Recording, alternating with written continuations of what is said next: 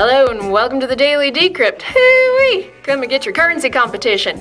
I am your host, Amanda B. Johnson, and today's episode is brought to you by Expanse. Why does this rock, and yes, this is a pretty little piece of rock, why does it sell for $300 US?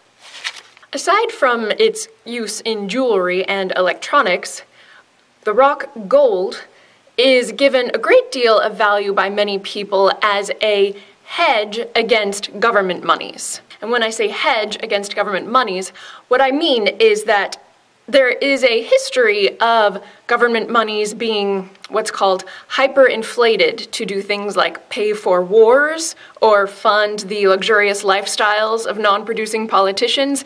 And long story short, it results in people buying loaves of bread with barrels full of government money, that sort of thing. So to protect themselves from the risk of that happening to the government currency that they use, a lot of people will pay a lot of money to hold little pieces of rocks. The difference between these two is that this one is exceptionally difficult to create more of, whereas this one can be printed up in a sketchy RV, or in a sketchy basement, or in a sketchy big fancy building. So if this one is such a superior form of money, why is it not used nearly as much, or even ever, in comparison to this one? Well, let's do a little thought experiment that kind of borders on real life. I found this extremely groovy sort of MP3 player on Amazon recently, and it was like $6 or something, shipping from China. So righteous, so cheap. And let's imagine that I wanted to pay for it with a good, sound, solid money, like this.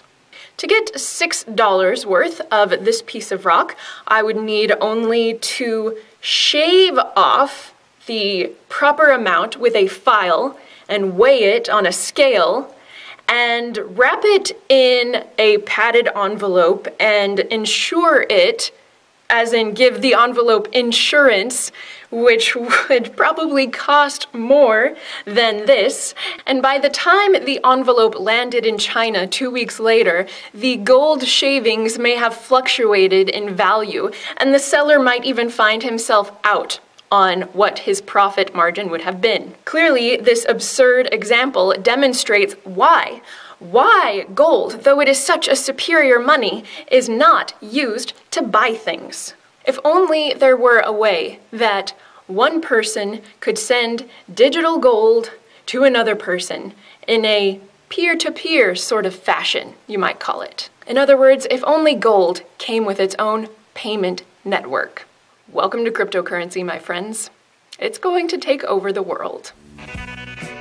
Today's episode is brought to you by Expanse, which is a contract and application platform on Ethereum. The Expanse blockchain is democratically managed through cryptographic votes, and you can learn more about the tech and its team by visiting expanse.tech.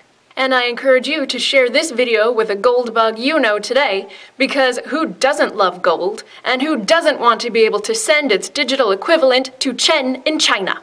Have a good day. A hacked device with private keys on it means lost money. That is why the dear old market gave us the solution of hardware wallets.